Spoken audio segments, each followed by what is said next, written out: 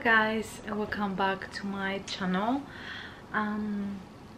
This is not the kind of video I wanted to film today, but you know, things happen, and yeah, at the moment I'm just feeling very stressed and overwhelmed, and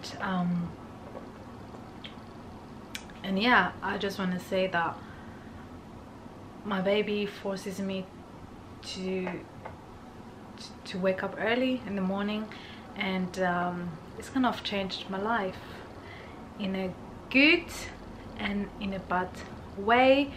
I'm just not an early bird, and this is such a challenge for me. Before I start with the video, if you're new here, my name is Athena, and I make videos related to motherhood, and I also create fashion videos, especially for curvy girls. I post the mother related videos on Monday and the fashion videos on Friday. So if you are interested in this kind of content, then stick with me, and yeah, subscribe to my channel, like this video, and all that jazz. So yeah, as I was saying, I am not an early bird. I never was. I don't like waking up in the morning. I'm not the nicest person in the morning. Maybe grumpy, this and that.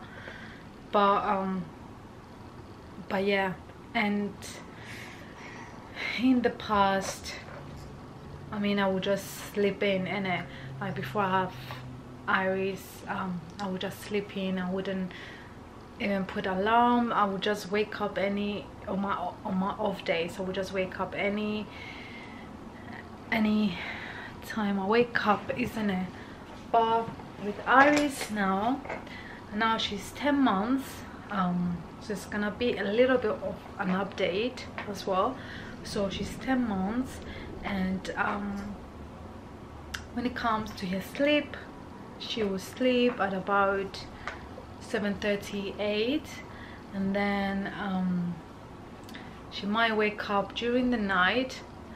I basically put her in her cot, but then at some point in the night she will wake up and jump in her bed, and then she might want milk as well at around 3, or she might just fall asleep, and then she'll wake up again at about 6 or 6:30, and sometimes yeah, she will have her milk, and sometimes she won't go back to sleep, which this is such a challenge for me, because I don't sleep early.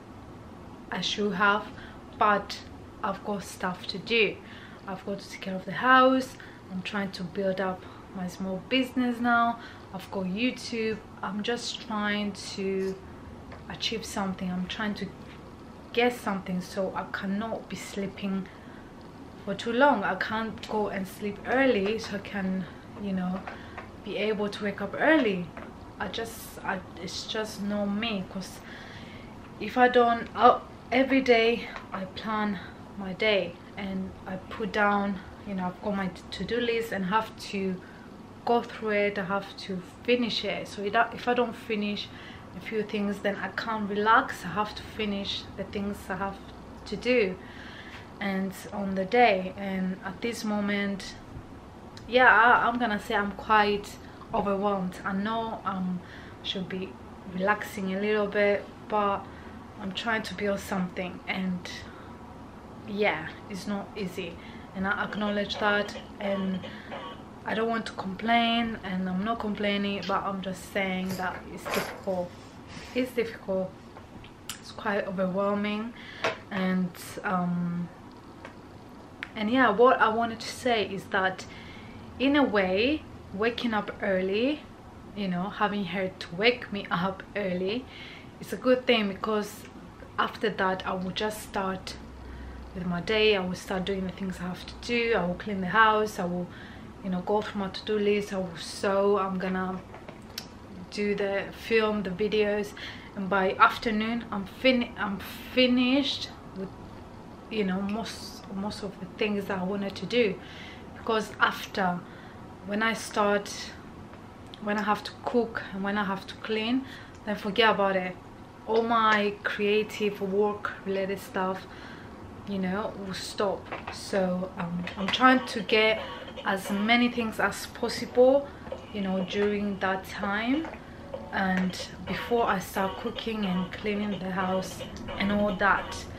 And yeah, it's a good thing that, you know, I managed to wake up early, even though it's a struggle.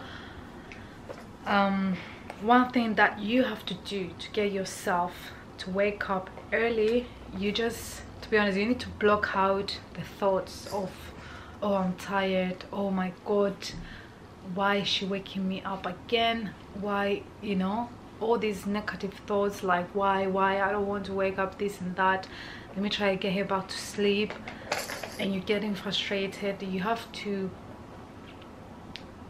forget about all those, you know, thoughts. You have to, you know, need to send those thoughts away, and you have to just do things.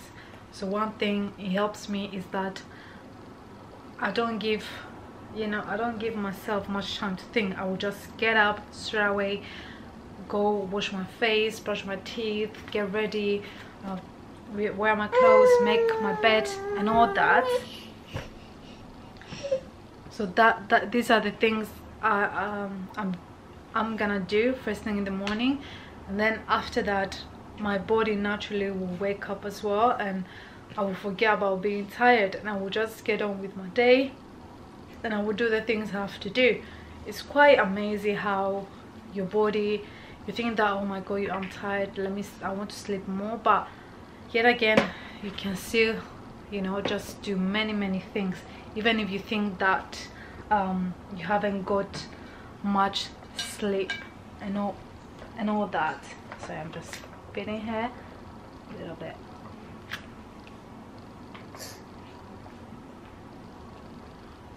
So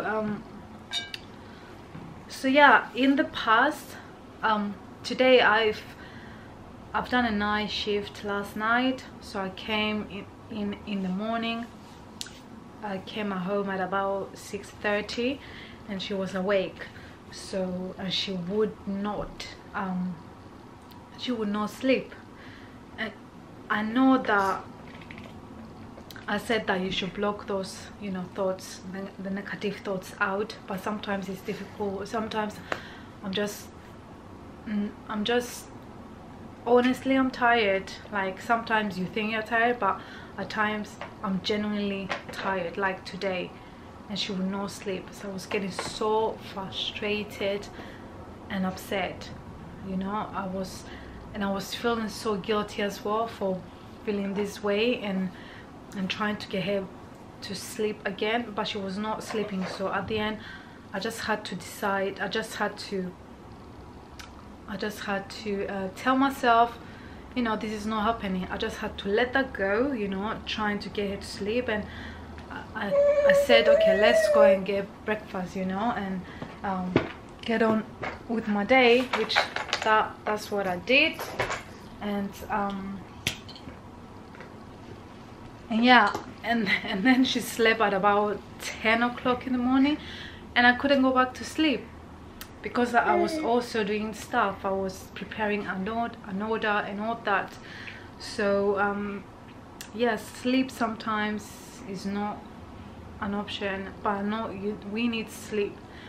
We might need sleep, we might need less sleep than what we think, but sometimes we might need more, you know, to replenish all that energy, all that, you know, that you consume every day.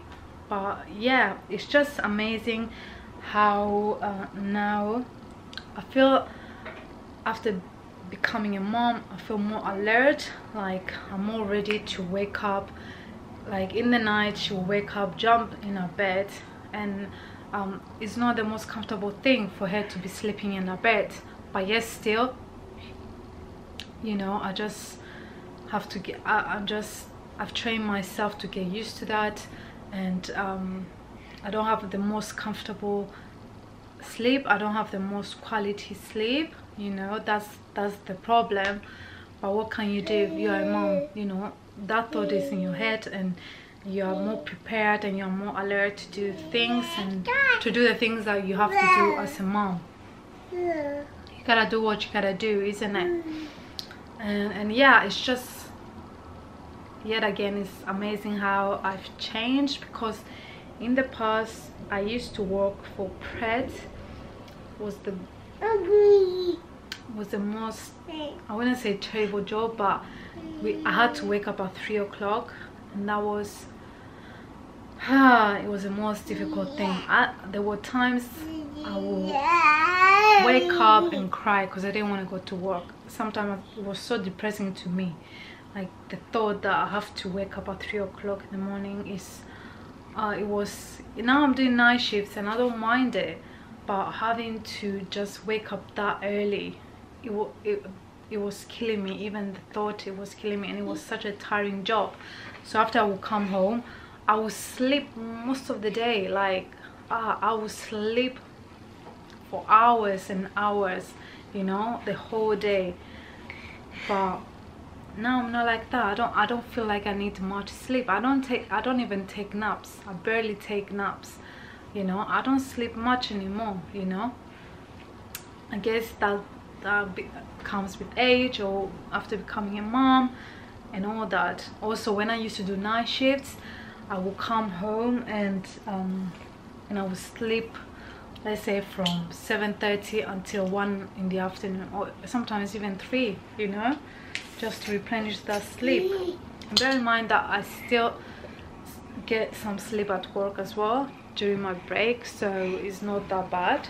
But yes, yeah, I will still sleep hours and hours. It's just, yeah, she changed my life for the better.